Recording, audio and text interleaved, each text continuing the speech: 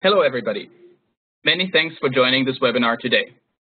My name is Tim Maurer, and I'm the co-chair of the Civil Society Participation Advisory Board of the Global Conference on Cyberspace, which will take place in The Hague next month. You're not able to see me right now. Instead, you're actually seeing Vladimir Radunovic from the DiploFoundation, who's the leader for the webinar today, and who I will be introducing shortly after providing you with a few background information about this webinar series in general.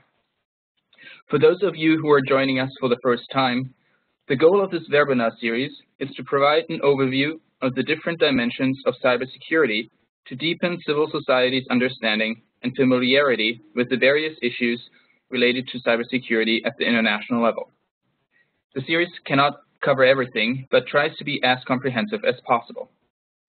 Today is the sixth webinar in this series, which consists of a total of 7 webinars, and you will be able to find recordings of the previous webinars on the conference website that you can find in the chat window with the URL. So you can go there later on to see the other recordings and some more background material. The individual webinar session is designed to give participants a more detailed overview of a specific cybersecurity issue. Today's topic is capacity building. Each webinar starts with a 30 to 40-minute presentation by the webinar leader, followed by a Q&A. So please feel free to ask questions at any time during this webinar, which will be collected and which I will read out loud after the presentation for Vlada to answer. Please note that this webinar is being recorded, and that while I will not read out your name when you ask a question, I will read out your question aloud, which will be recorded, so please be mindful of that. At the end of the webinar, a pop-up window will take you to a quick evaluation survey, and we would appreciate if you would take 5 minutes at the end of the webinar to fill out those questions, which will help us improve the webinars and which will help us improve this also moving forward for future webinar sessions. So before we get started on the specific topic, one of the general issues that comes up by talking about cybersecurity is what framing of cybersecurity and what definition are we working with? This webinar series is based on the definition that was developed by the Freedom Online Coalition's Cybersecurity Working Group in Internet Free and Secure.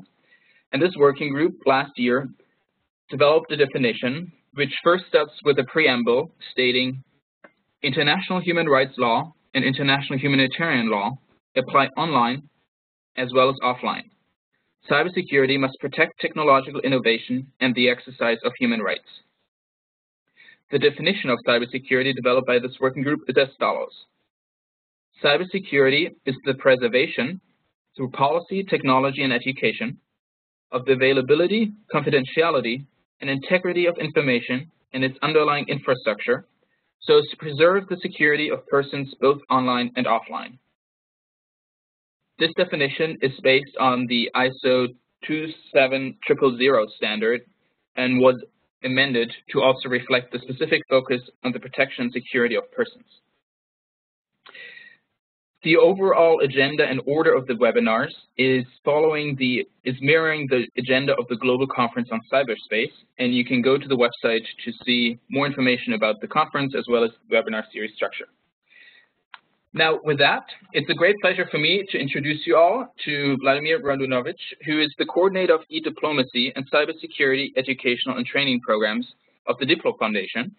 And I strongly encourage you to check out the great work that the DiploFoundation is doing on their website, www.diplomacy.edu.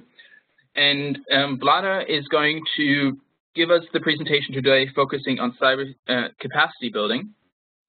And I would also like to thank Taylor Roberts from Oxford University, who is working with Vlada on this specific topic and who is helping us in the background with this webinar series today. So a shout out to him, as well as to Aditi Gupta from Global Partners Digital, who's been really helpful with this. And with that, I now hand it over to Vlada and encourage you all to ask questions, and we'll jump back in after the presentations for the Q&A. With that, Vlada, the floor is yours. Thank you, Tim. Thank you for the excellent introduction, as always. And welcome, everyone, for the 6th webinar. It's particularly, I mean, my pleasure is really great to see such a number of people. Usually when we talk about international peace and security and cybercrime and digital rights, a lot of people joining, but not many people actually join specific discussions on capacity building, even though everyone seems like understanding why this is needed. So we purposely wanted to bring capacity building into this series of webinars to try to focus on, well, okay, maybe some specific aspects of capacity building and how it should look in order to be efficient, but also what civil society, not only, but what civil society should get out of capacity building initiatives, or in case civil society wants to introduce new capacity building programs, what are the aspects we should look at? And lastly, maybe also how can we benefit from the Hague conference? That's also a very important point. As you can see on this starting slide, I basically thought of introducing the bottom line of the capacity building, which is, at least in the field we are dealing with, which is largely the policy aspects and diplomacy aspects, international relations, which is trying to extract the context out of all the discussions that we see at the IGF, within the UN, in ICANN, Net Mundial, now the GCCS, Freedom Online Conference. There's so many events around the world. There is so much talk. If any one of you has had a chance to go through transcripts of these talks, you could see an amazing number of words. But basically, there is a context within all of them. And it's usually different contexts coming from different professional backgrounds, engineers, lawyers, economists, diplomats, and different contexts coming from different stakeholders as well.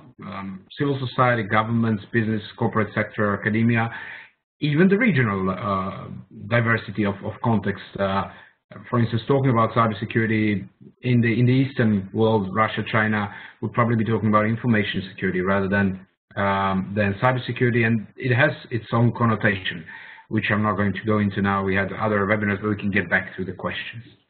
So moving on, what we're going to cover in the next like 20-something minutes is firstly starting from what capacity building is, or what is it and what is it not, probably. Then going into some main principles and guidelines, actually trying to outline what we should be looking for, either when we are developing our own programs or when we are engaging with partners that develop and offer capacity building programs. What are the characteristics we should probably be looking for in order to be sure that those will be efficient? Then into a bit of needs and challenges, specific type of needs and challenges when it comes to cybersecurity capacity building and digital policies in general, internet governance in general, but also cybersecurity. And then lastly is what is out there, what existing programs we can find about cybersecurity, internet governance, and what can we expect or what can we get out of the Hague conference when it comes to capacity building and possible follow-ups for all of us. So going into diving into the agenda, the first question is what is capacity building? And there are two views that you can often hear at the meetings. One is, oh, not again talking about capacity building. No, I mean, it's an empty story. And the other one is, yes, of course, capacity building, we need it. It's easy. It's a piece of cake to do. And it's not actually such a piece of cake. But let's go with the first one. The first one is, no, stop talking about capacity building.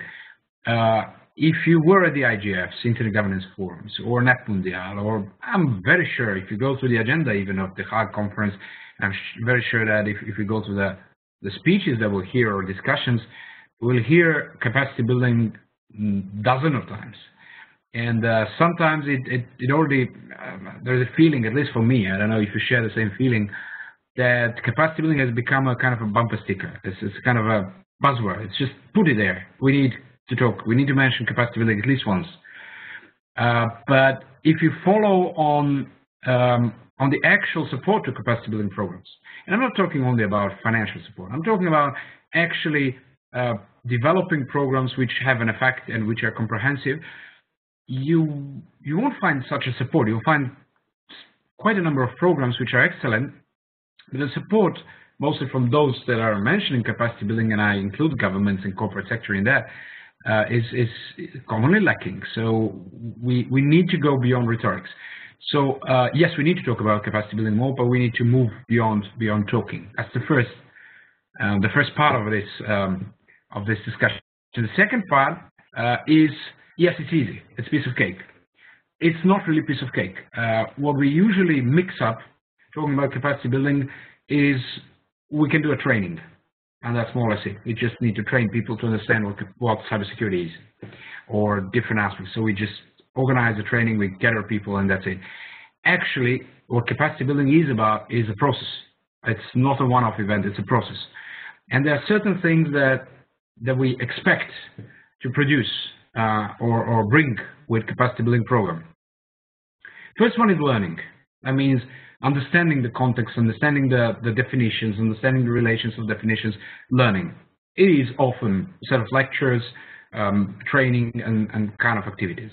The second one, or it doesn't have to go this order, but the second one here is research.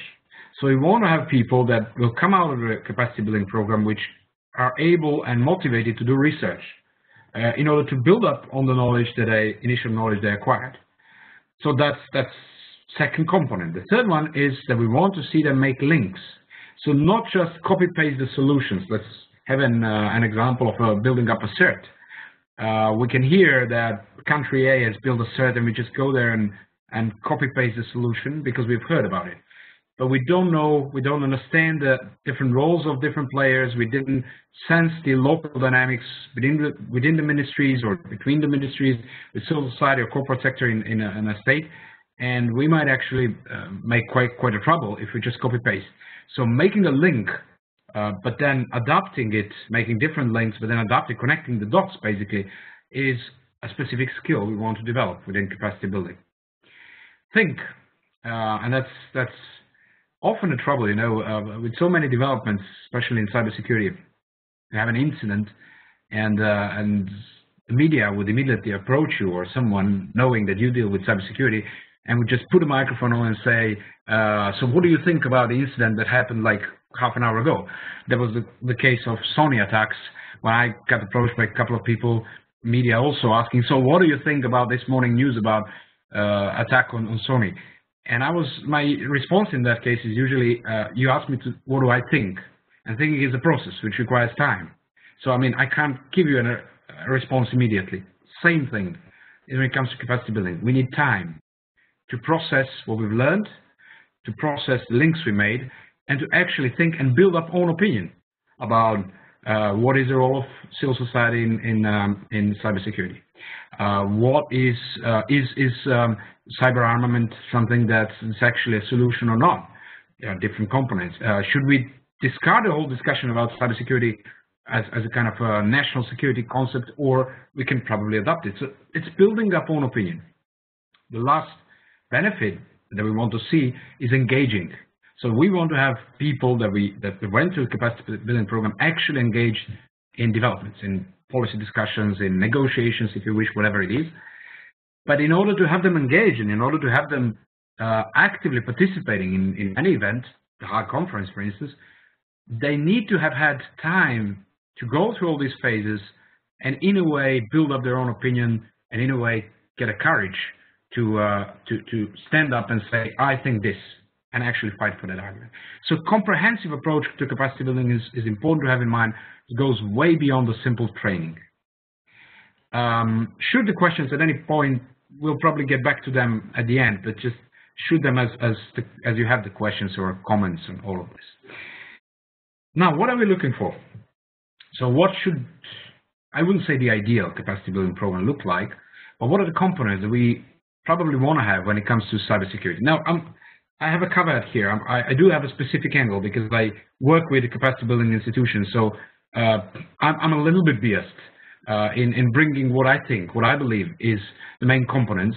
But then again, I encourage you to bring more, because I think building up layers of what we actually need is something that's quite precious from even this series of webinars and the pre-event in Hague. So what I think we should be looking for, whether we want to build up capacity building program on our own, develop a new one for the purpose of our institution or the stakeholders we work with, or whether we want to engage with a partner who is offering a cybersecurity or capacity building program or any such. Those will be the phases, especially when it comes to development, that we should have in mind. So especially when it comes to development of the new capacity building program. You'll notice, those of you that work in a management or project management, you recognize a lot of things which are similar to project management, because it is a project. It is a comprehensive project. Assessing existing capacities, so what capacities we already have and what needs the particular target group we are targeting has. Change readiness. Now, this is something really, really important, especially when we work with governments, but let's be honest, it's also something that, at least my experience says, it's quite a challenge with civil society as well, the corporate sector as well. There's a specific mindset of these specific communities, which is not always easy to change. Perceptions, we've been talking about that during International Peace and Security webinar. So change readiness is an important factor. And there is also mapping and influencing stakeholders or groups within stakeholders which can help us introduce this change readiness or the change, simply. They introduce the change, the ability to change. Formulating goals, of course, what we want, what we expect, and objectives. Design, we'll get back to that a little bit later on different aspects of design. Measuring the outcomes, which can be particularly tricky when it comes to capacity building, because it's a long process and the results are sometimes also on a long-term scale. I'll get back to that later. And developing a monitoring and evaluation segments in a way. So basically that's something that, as I said, you can see in most of the project managements, but it's quite useful to have in mind, especially when developing own capacity building program in cybersecurity as well. Now, particularly when we focus on cybersecurity, what are the dimensions we want to have in mind to try to cover, again, whether we are building our own program or whether we are engaging with partners that have their programs. I thought of firstly putting a 3-dimension, which is a blue line, but then actually it's much more than 3-dimension. Mathematicians or engineers among you would probably understand these terms of n-dimensional space. But I just tried to somehow show it with these parallel lines as alternative additional layers.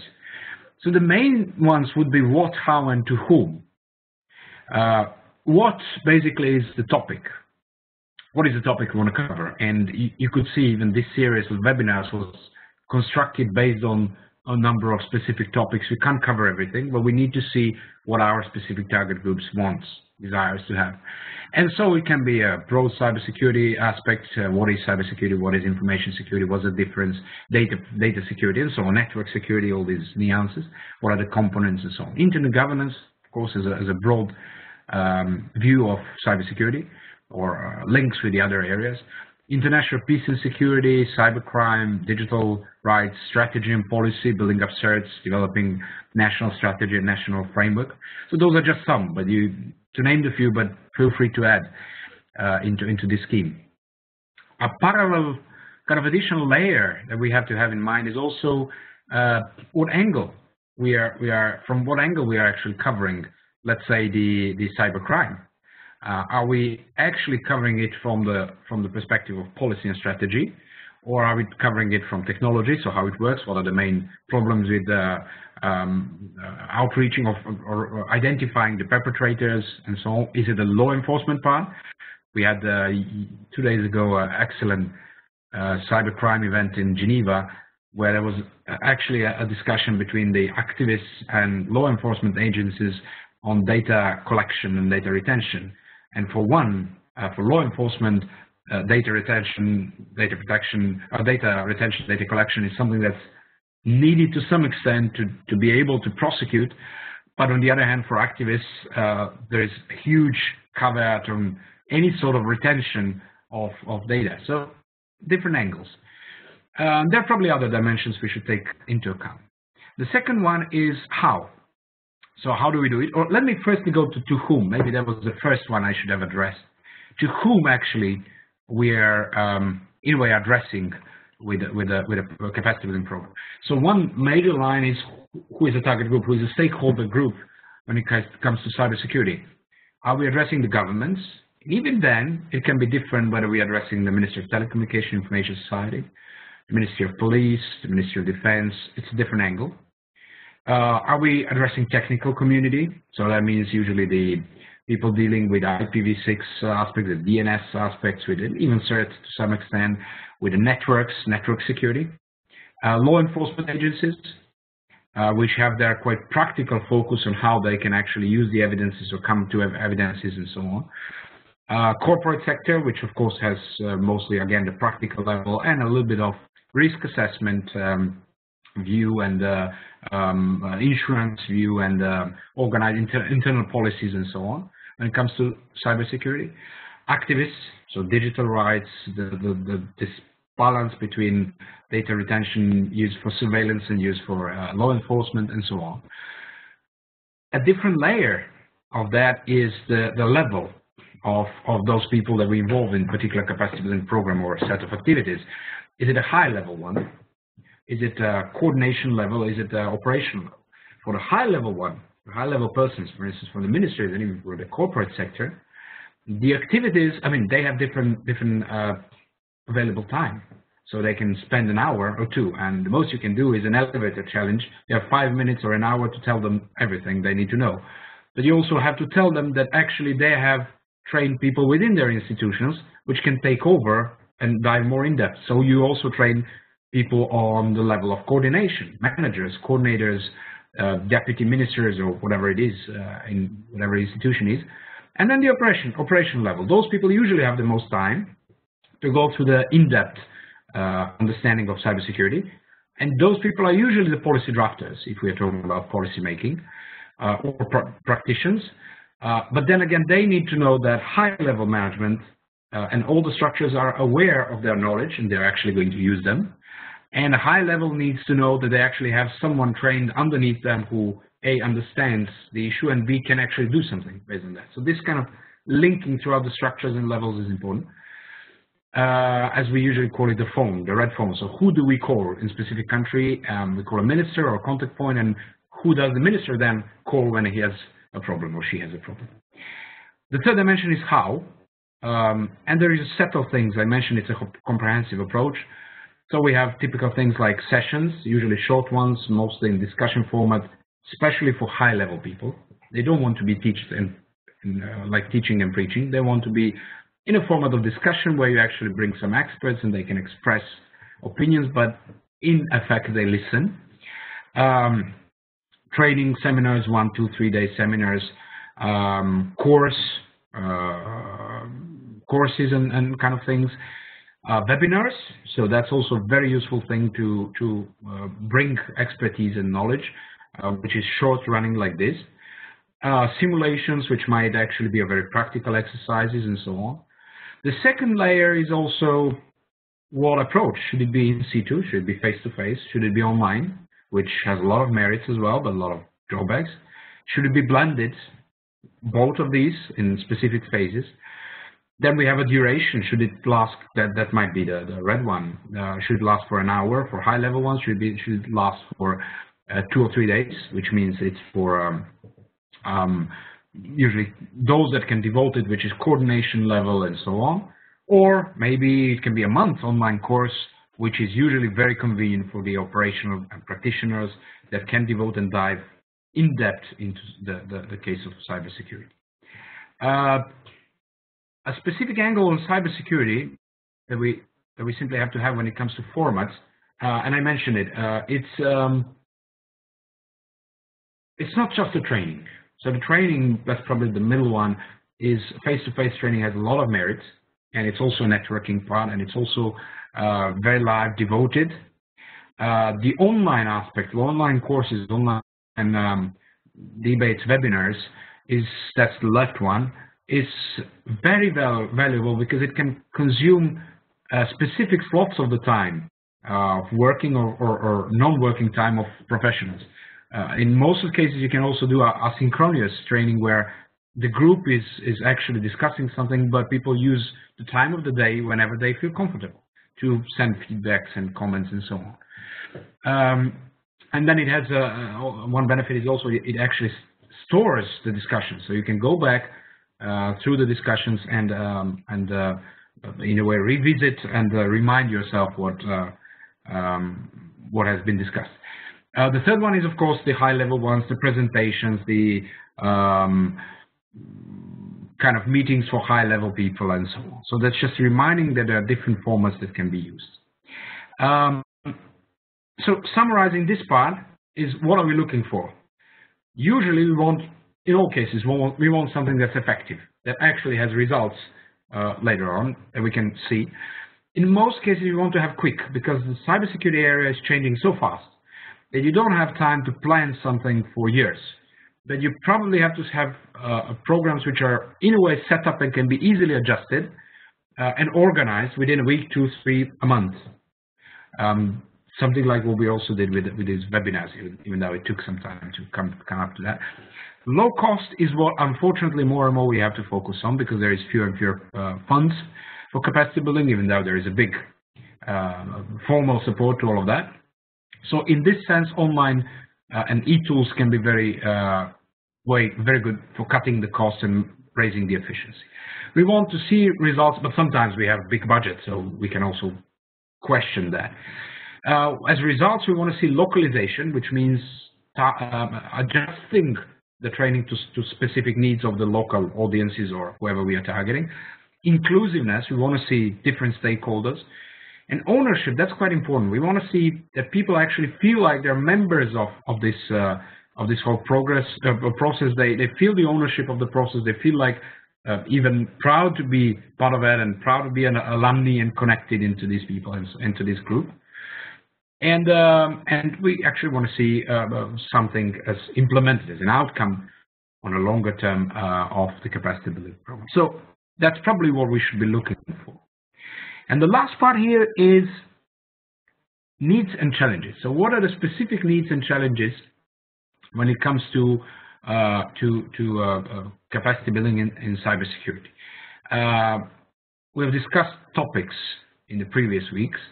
I think the next one, the last one, and Tim, you can correct me later if I'm wrong, is actually on the roles of the civil society. But in all these different aspects, there are a couple of things we should have in mind, or probably try to revisit from time to time when we think about capacity building. I already mentioned cybersecurity needs, especially in this part of a policy, and especially for civil society, we need to bring in the holistic view. Now, this is I've seen a lot of familiar faces within the attendance today. So I guess for some of you, for most of you, this is a familiar DiploFoundation illustration on building under construction as an internet governance. Someone asked me where we find all these illustrations, but it's basically we have the illustrator and the creative team which is doing all this. So they're free to share them if you need. We need to have in mind when we talk about cybersecurity both internal or sub parts of cybersecurity, which is, as I said, cybercrime, strategic and policy aspects, international peace and security, internet safety, child protection, digital rights. And then digital rights goes a little bit beyond cybersecurity only. It's kind of a link with other internet governance aspects like human rights, privacy, data protection, even social cultural aspects, a lot of legal aspects like jurisdiction questions, law enforcement questions, of course. So the holistic view we simply need to have in mind when we build up anything about cybersecurity.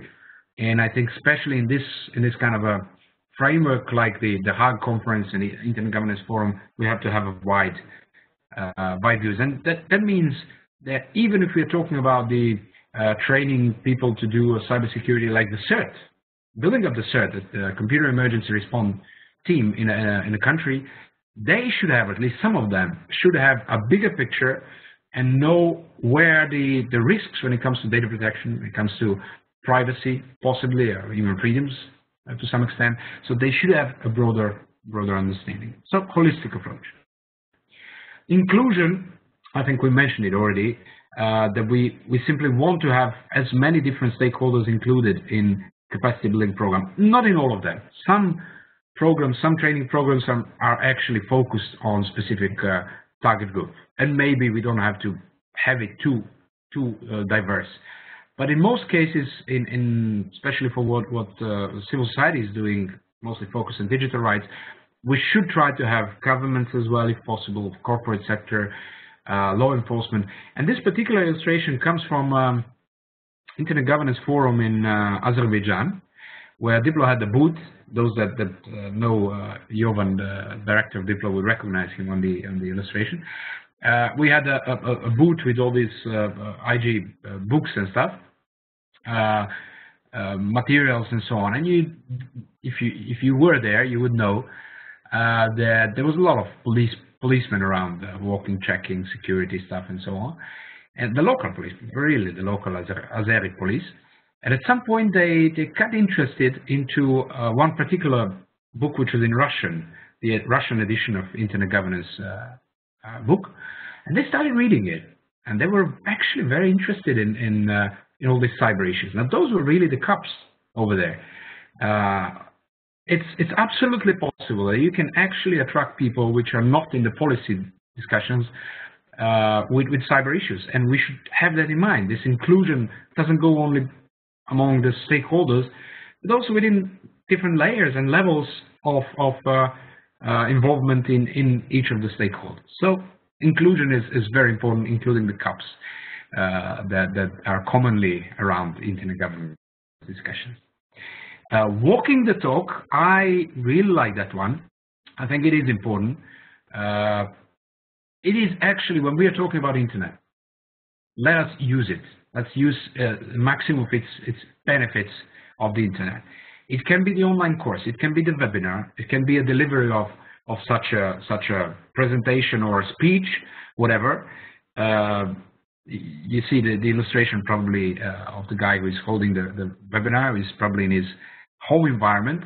I have to testify that I'm properly dressed, so I'm not this kind of person. But you never know. I mean, you have relaxed atmosphere, which can actually be very good because you can bring in the experts that are hard to get for any reason, for their time availability or for the funds reasons.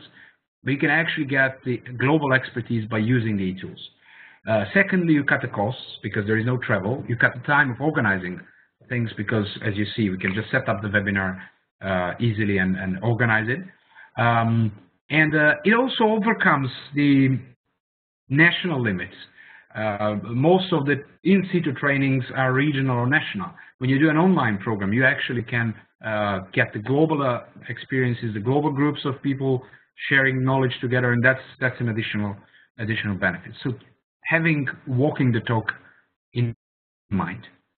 And lastly, the continuity. That means that it's not just enough to finish cybersecurity capacity building program or a training or whatever it is, a set of activities. You finished and you said, okay, now you just offload the participants and say you are on your own.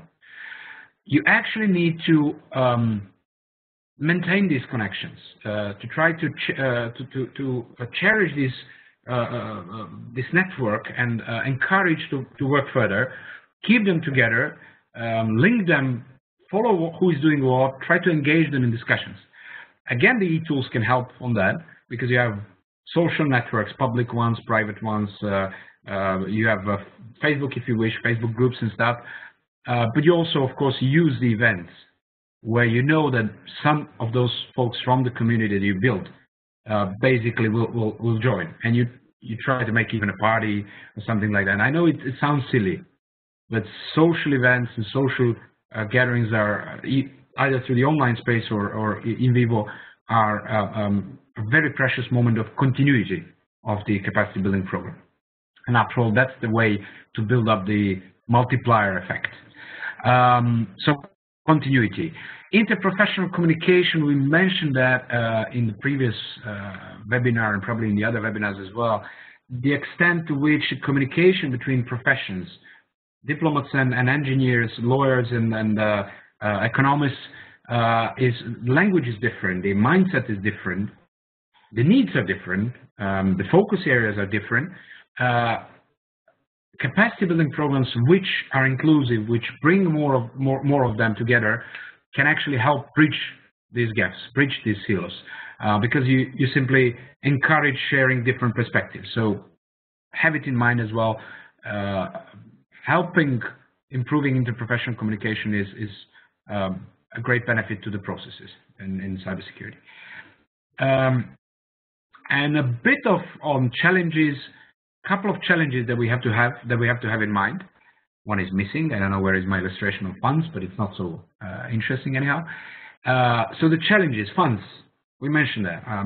There are ever-shrinking finances for anything, and including for capacity building, even though we all think about it. But that means that we need to try to influence the stakeholders and possible funders, whether that's government, whether that's donors, whether that's corporate sector, to actually move from rhetorics to implementation, to assisting capacity building programs, lobbying for support for capacity building programs, and so on. Measurement, I mentioned, it's very hard because the product of capacity building is people.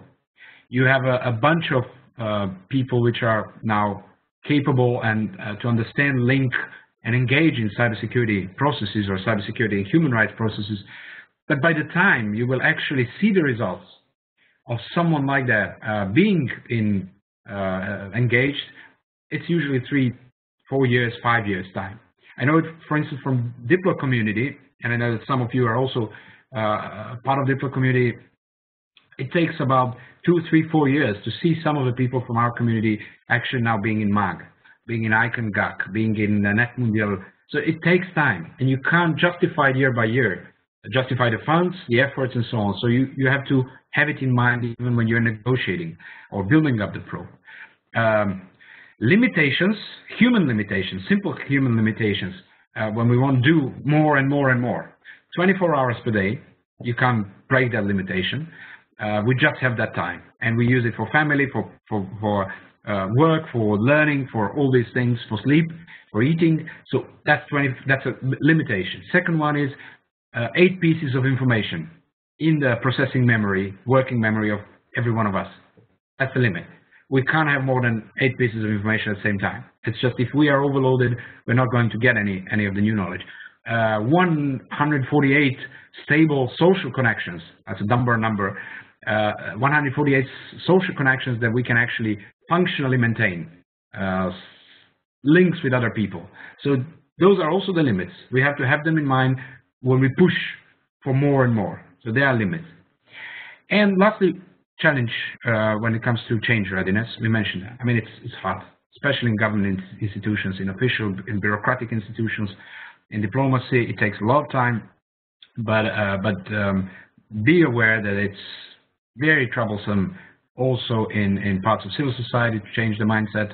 It's maybe the easiest way to do in corporate sector, but the corporate sector then has its own interests, which are very particular, so that also gives a challenge.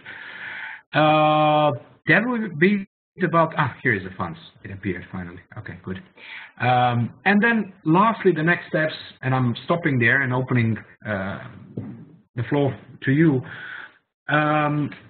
What are the next steps? So basically, there is a lot of capacity building, not a lot, but there is quite a number of capacity building programs related to cybersecurity. I don't know if anyone actually made mapping of opportunities, and I think that's something we can do, and I think that's something civil society can do.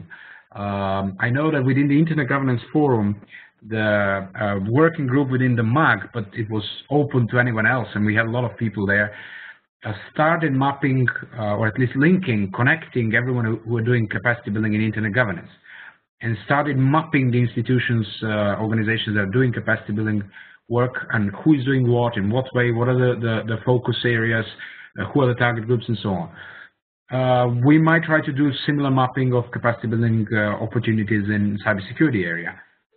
So that's an encouragement to do.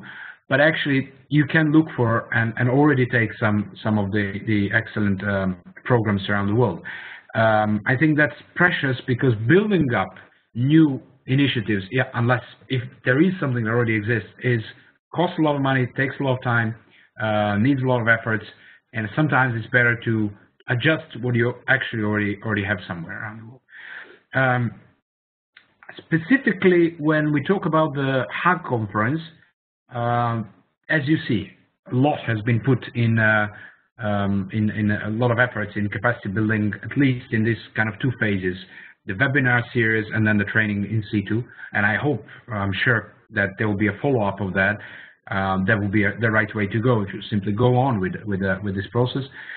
There is a plan of the, and it's not a secret, of course, of the Dutch government to push for a global forum on cyber expertise. It's even in the agenda, which is, to my knowledge, aiming to gather governments, corporate sector, I don't know about civil society now at the moment, that can support capacity building work when it comes to cybersecurity and other areas around the world, and link them with institutions, organizations around the world that actually need capacity building, or those that can offer expertise, or those that can offer funds and so on. So that's something we should be watching. We should be trying to be engaged somehow. We should be working with probably the Dutch government as well to see how civil society can benefit and influence the whole process, be involved in it, follow it.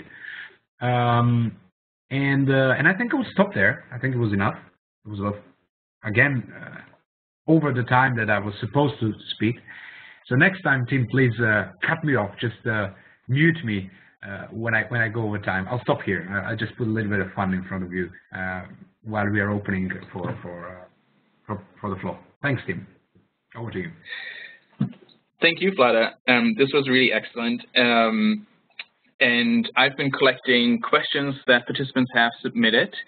Let me first point out that for those of you who are particularly interested in this aspect of the conference, Vlada already mentioned the Global Forum on Cyber Expertise, which is currently scheduled to be announced on the first day of the conference on Thursday at 6 p.m.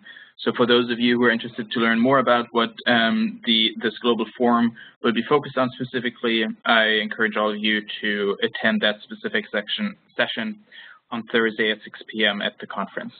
The first question was a clarifying question, Vlad. You had mentioned the book when you were talking about the inclusion and walking the talk.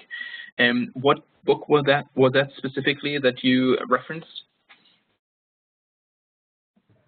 Which book did I reference?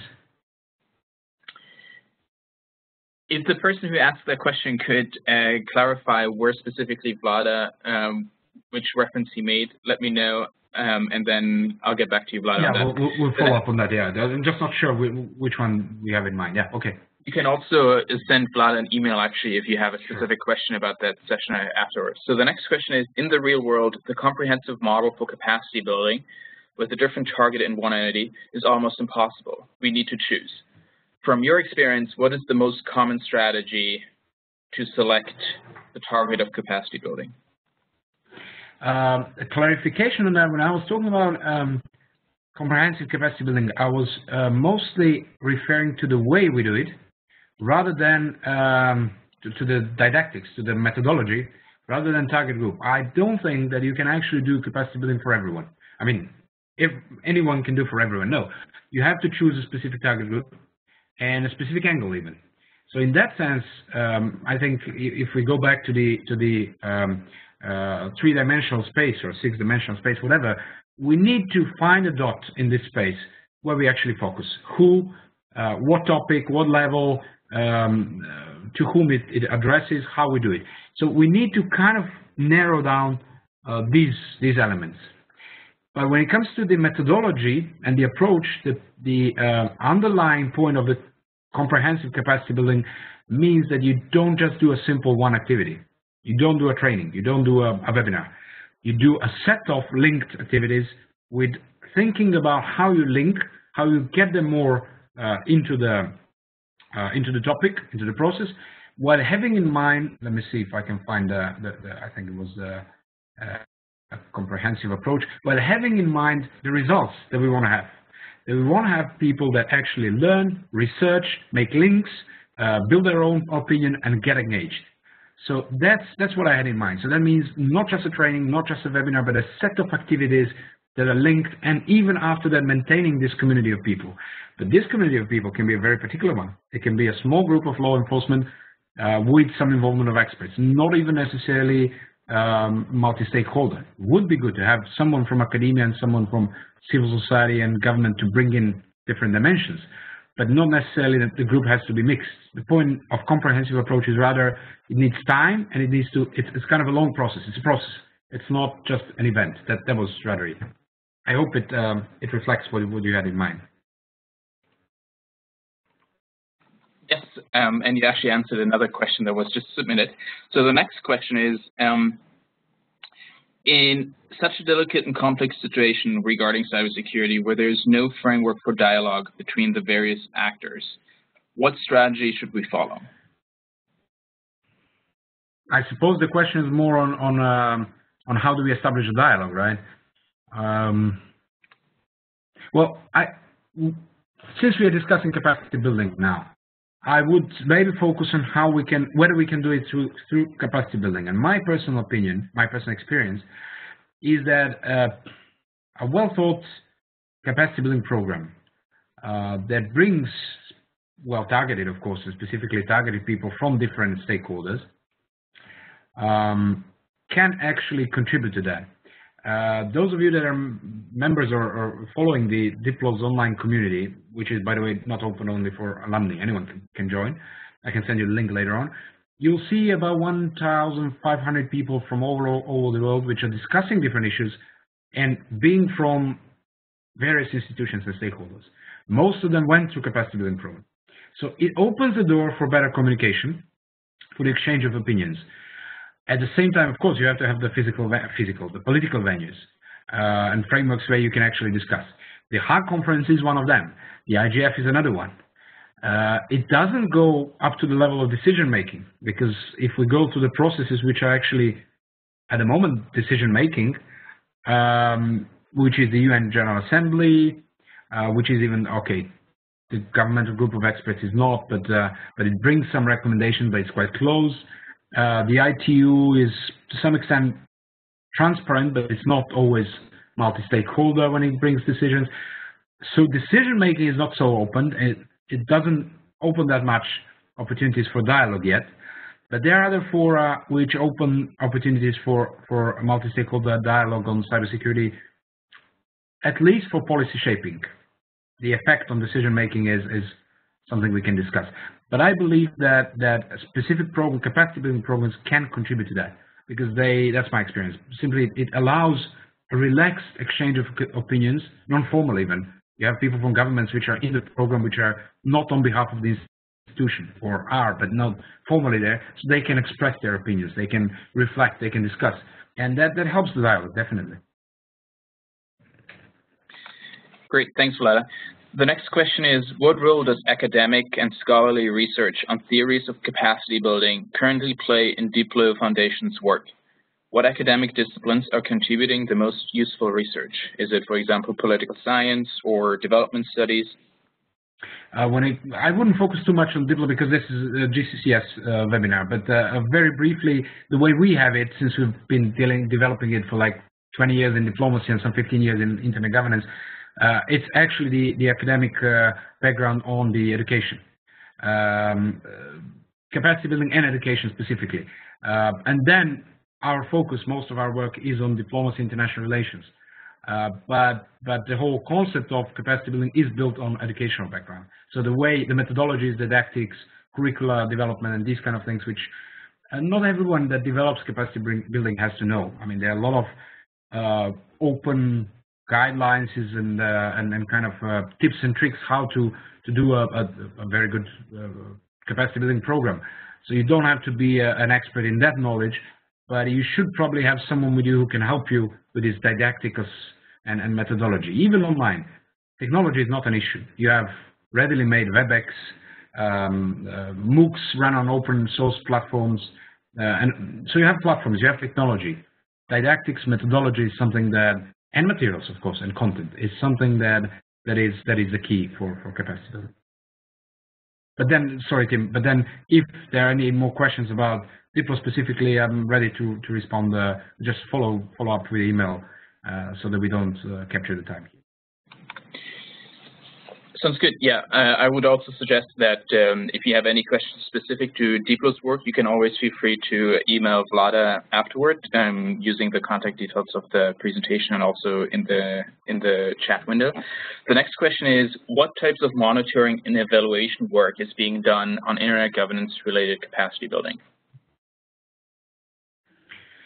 I dare say none. I dare say none. We don't even know who's doing what. So individually, I would, now this is really my personal opinion. Individual or institutionally, institutions that do the work on capacity building, and that's also the Oxford Center, that's also the Summer School on Internet Governance, the ISOC work of Diplo and many others. I'm sure they have their internal monitoring, but on a global level or on a more comprehensive level, we haven't yet done even the mapping of who's doing what, and let alone the effects. And as I said, it's a little bit tricky to do. It's quite tricky to do a evaluation of the results or the effects of capacity building on the short term. So you actually need to be working on that for longer term in order to or take the model which is maybe shown to be proven to be successful.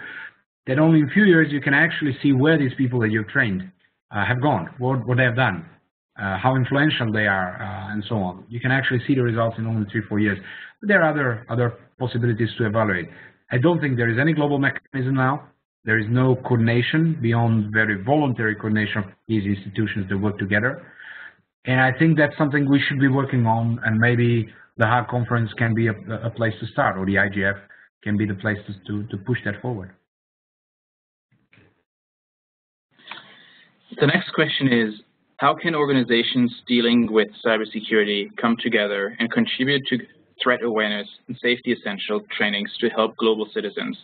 This relates to a point that was made by another participant who pointed out that for most of the NGOs in the region of the participant, there was actually a lack of awareness about the issue of cybersecurity, and that had to start before you could really think about capacity building.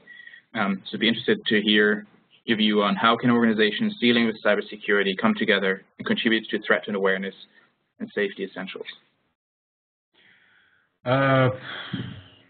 They could. I think it's a matter of will, and it's a matter of using the opportunities we have.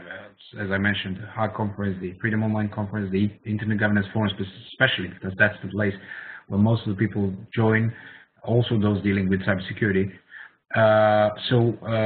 It's not just the civil society that lacks the awareness. It's civil society is quite aware of or to a large extent aware of digital rights aspect of this debate, but not that much on the international peace and security, or cybercrime, and so on.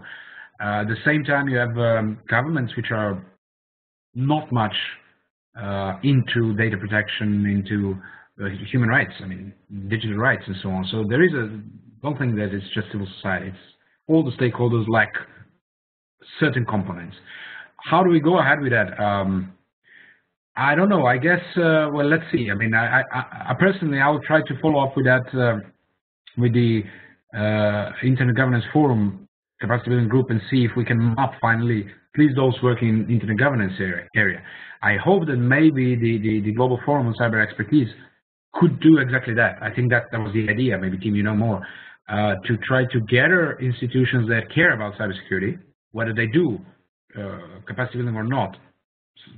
Supposedly both those that can support and those that deliver capacity development, and get them together. I hope that can be one of the outcomes of the Global Forum on Cyber Expertise. But let's work for that before the Hague and in the Hague. Maybe we can follow up with all of you that are interested and see how we can influence that.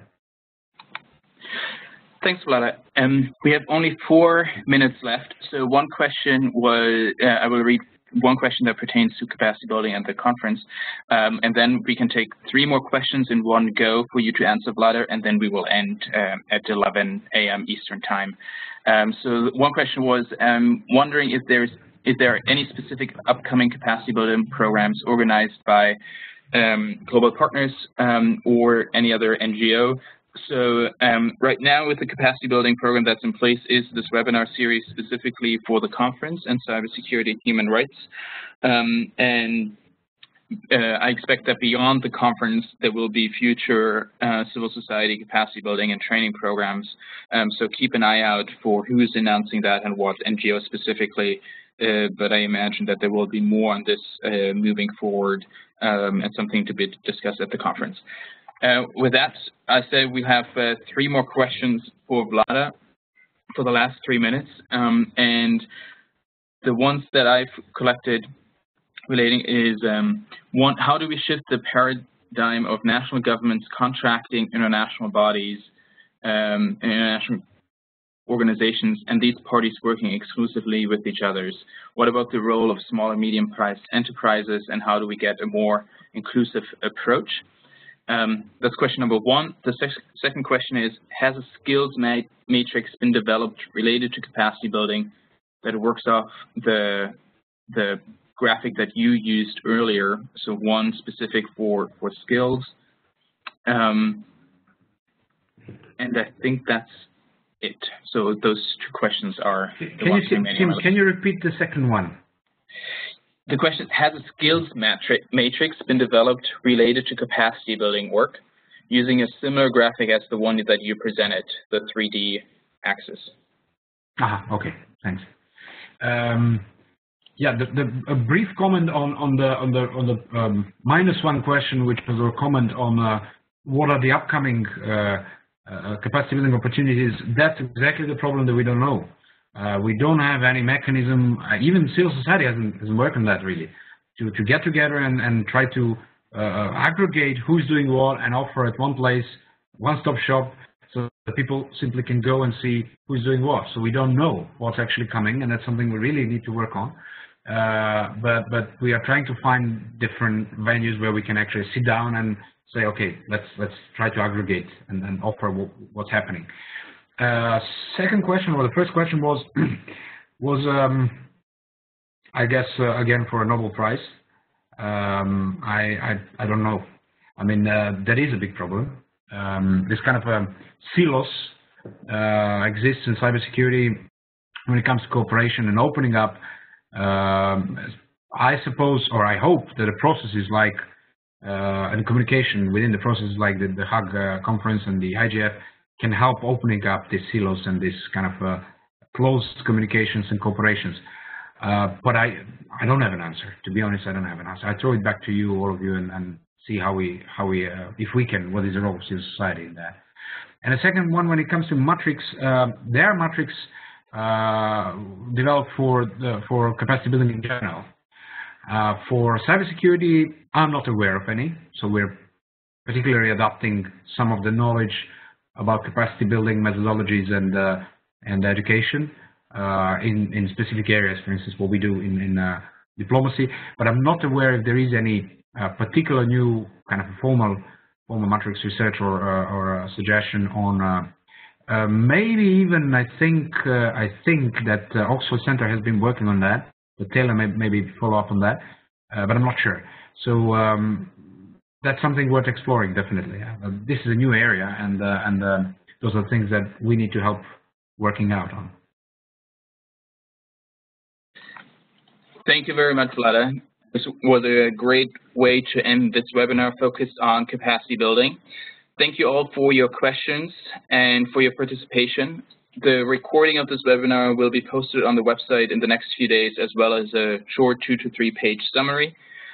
We look forward to hopefully seeing many of you in The Hague next month, and for you joining us at the next webinar, which will focus on privacy, and the date for that and the link to register is on the Global Conference on Cyberspace website. With that, thanks again to you, Vlada, and to you, Taylor, for all your help with this, and I wish you all a very nice day. Thank you, Tim. Thank you, Aditi. Thank you all for coming. Bye.